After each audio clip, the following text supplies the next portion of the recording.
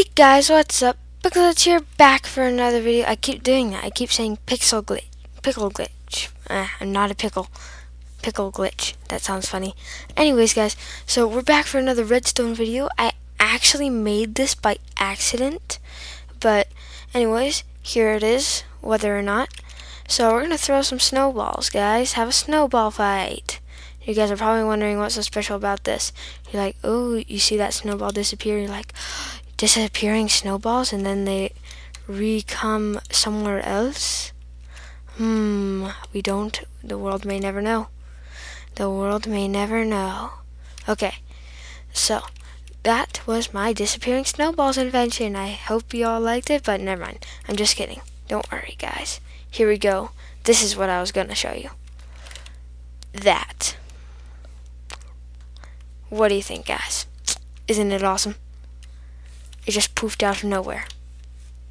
Now, guys, I know what you're thinking. You guys are like, what? You had to set up ahead of time, didn't you? It's like cloned somewhere over there. Guys, no. Look at this. Blocks are interfering with each other. How can you easily make that? And the point is, it's an awesome curve. Look at that curve, guys. Now, anyways, that, as I was saying, you guys are probably wondering, teach me. But anyways, that's exactly what I'm gonna do. So first we're gonna just run a little command, and there we go. Now they're all gone, and as you can see, you probably know how it works already. So this is just a simple fill command. You might not use those exact same coordinates as me, because you can use F3 and it'll show you which way you're facing. For me it was the Z coordinates, or Z. And then, so right here is the most important command block in all of it. It's if we go back to the beginning here, it's executing any entity that is a type of snowball, and then it is summoning an armor stand 3 blocks below it that is invisible and has no gravity. So that is all that command is. And then this one over here is what makes it really happen.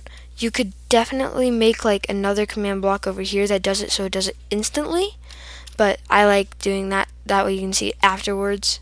But this is one of the newer commands I've learned, and one of the newer commands there is, but is replace item entity of @e type armor stand slot.armor.head, which is the helmet slot, with Minecraft diamond blocks. You can do any blocks you want.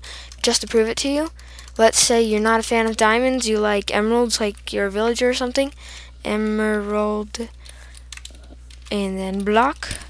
Just give it the name of the block. Okay, start up the clock again. Pew and pew and pew and pew. Oh, never mind.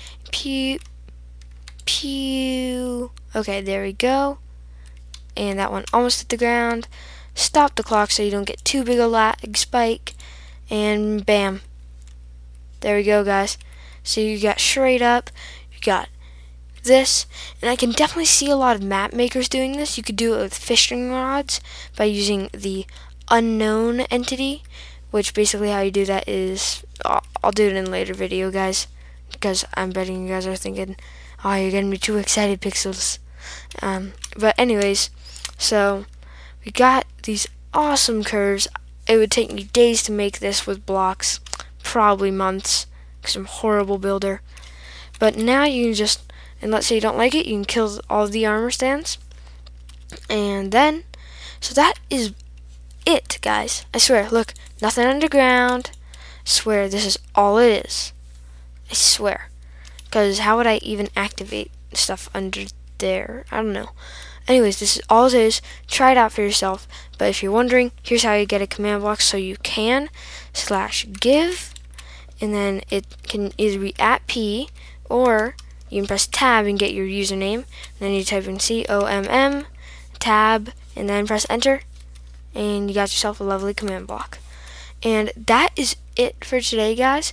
Nice simple little tutorial on how to make armor stand art. And that is it for today. I will see you guys later, and goodbye.